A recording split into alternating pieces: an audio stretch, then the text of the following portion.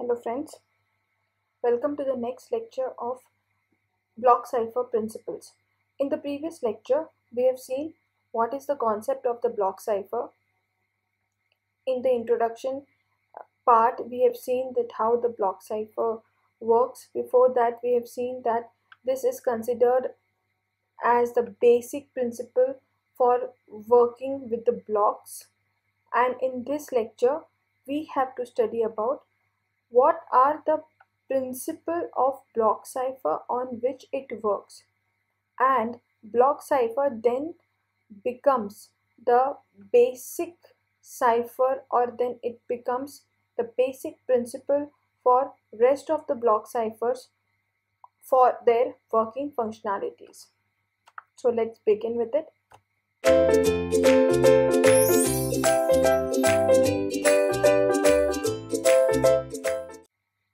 Block cipher principles.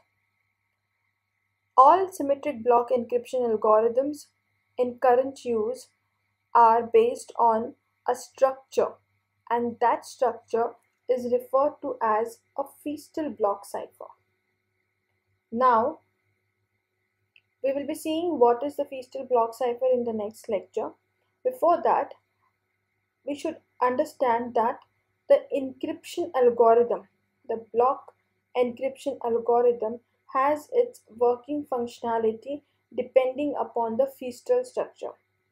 In other words, we can say that the feastal structure provides working environment or the working principle for all the types of block ciphers for the encryption process. It is so important to examine the design principles of the feastal cipher. And for that, we should know what is the comparison or what is the difference between a stream cipher and a block cipher.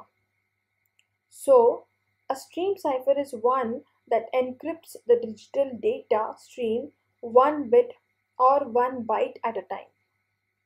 That means when particular plain text comes for the encryption process, and if that encryption process has to perform the stream cipher type of the algorithm, then every bit of that plain text will be getting converted into the ciphertext.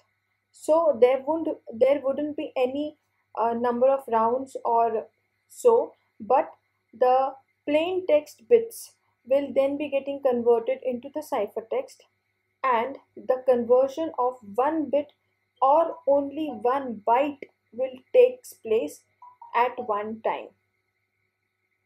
We have seen the example of this already as the Wigner cipher.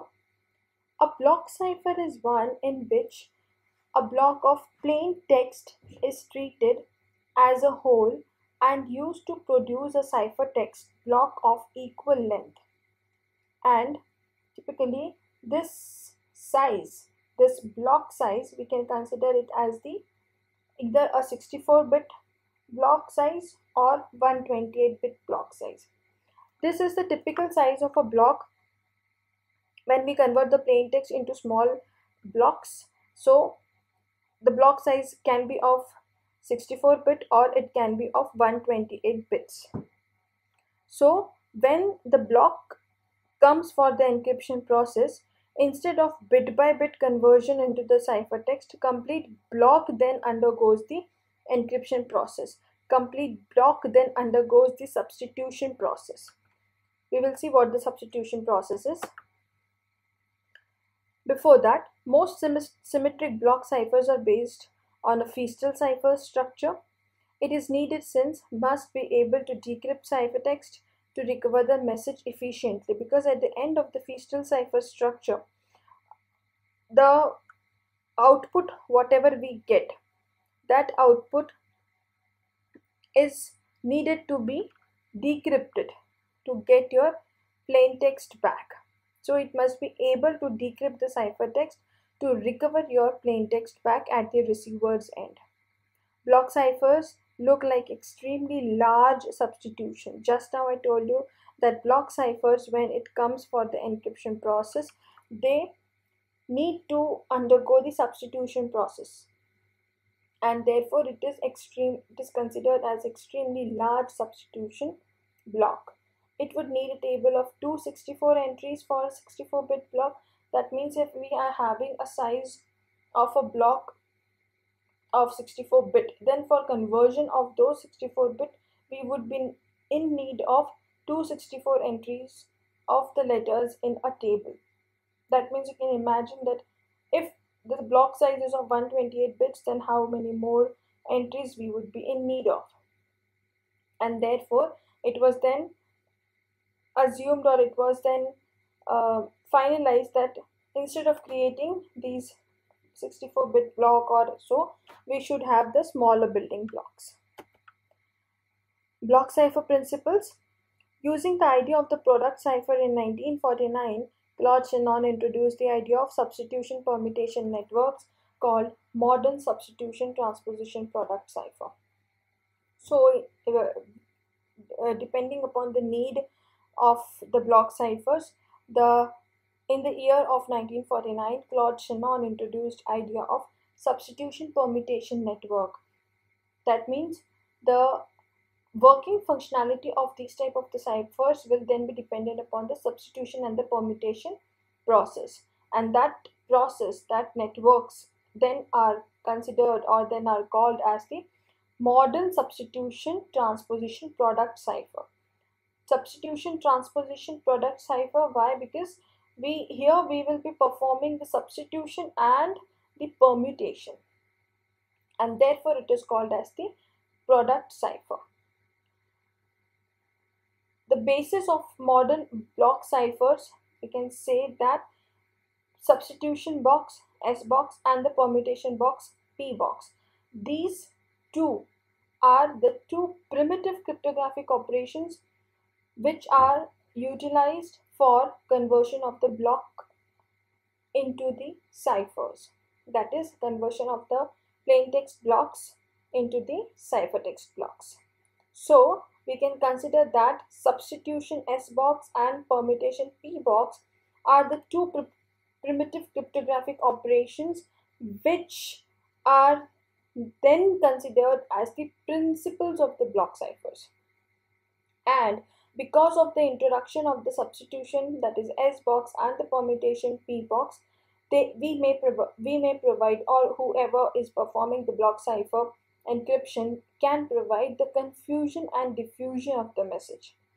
Now, what the confusion and diffusion is? Diffusion dissipates statistical structure of plain text over bulk of ciphertext, which means that if we change a character of the plain text, then several characters of the ciphertext should change. And similarly, if we change a character of the ciphertext, then several characters of the plain text should change. And this type of changing of the characters of the plain text and the ciphertext we have seen already in the example of the Hill cipher, which we have discussed in the previous module. And now what the confusion is. It makes relationship between the ciphertext and the key as complex as possible so that none of the intruder or none of the attacker can get the idea of what the ciphertext and a key is. So, if we see the difference between the confusion and diffusion, the terms confusion and diffusion are properties for making a secure cipher, because we are implementing these principles for securing your data. At the end, our motto is to secure your data to its fullest, and we are using the process or the principles of the substitution and the permutation to perform the encryption to enhance the security, and therefore the confusion and diffusion are considered as the most important processes or most important effects which are enhancing the security of a cipher. So confusion is used for creating clueless ciphertext, while diffusion is used for increasing the redundancy of the plain text over the major part of the ciphertext to make it obscure. Thank you guys. I just hope that you might have got the concept of the block cipher principles and confusion and diffusion. So block cipher principles basically works upon the concept of the feastal structure. Feastal structure also works upon the processes of substitution and the permutation.